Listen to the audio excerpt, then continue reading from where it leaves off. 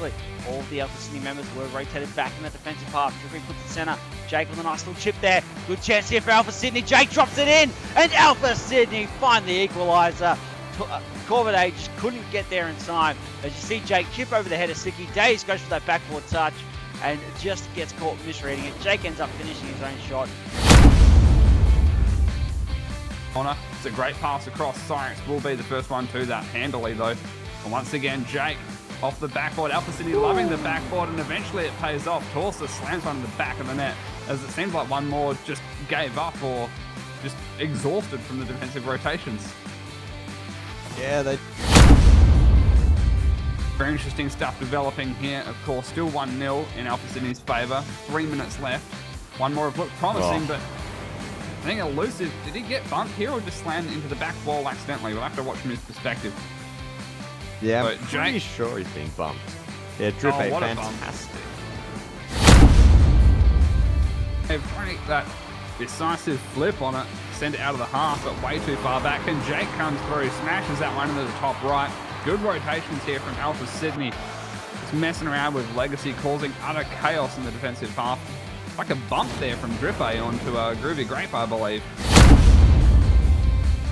Legacy, because they do not want to give a single game. As we can see, beautiful pass off the backboard there, straight to Jake. We got a nice low goal from nice pass from Drippy, straight to Jake. Got a nice low goal to make it 4-1. I like just controlling matches recently, but and there we go, straight away Drippy getting onto the end of that one very nicely. Great pass in there from Jake. Tommy, over the top of that, comes through. Torsos gets the second and third touch. Nerd caught out here. Jake comes on through. Jake finishes it. Jake puts Alpha Sydney 3-0 ahead. 5 goals ahead. Sorry, I was about to say 3 goals. Between 3 and 5. I thought I was about to say 3 games ahead, because it just seems like this is going to be the way it goes. High ball, Drippy will get to it first. Now down towards the corner, Jake setting up into the centre, and Panzer can only put it in. Jake takes, what's that, like 4 minutes 43, but in the end Alpha Sydney find the goal they want. Yeah, it took them a while, but they eventually get there. Jake getting up, rotating the car around so he can get that angle on it. Beautiful control of the car. They get aggressive, times the jump to perfection. But here comes Jake.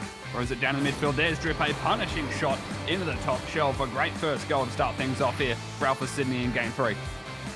I don't know about you, Rankies, but as soon as I saw Jake going up for that, I just knew there was somebody coming through the centre. Drippy, 133 kilometres per hour. Alpha Sydney have done too well this match to be able to keep them out at every possibility.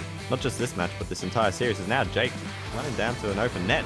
Not sure exactly what's happened there, but simple as that. Alpha Sydney take it to 3-0. You know, we were praising one more earlier. Well, praising as close as we could, you know, for keeping it to only 1-0.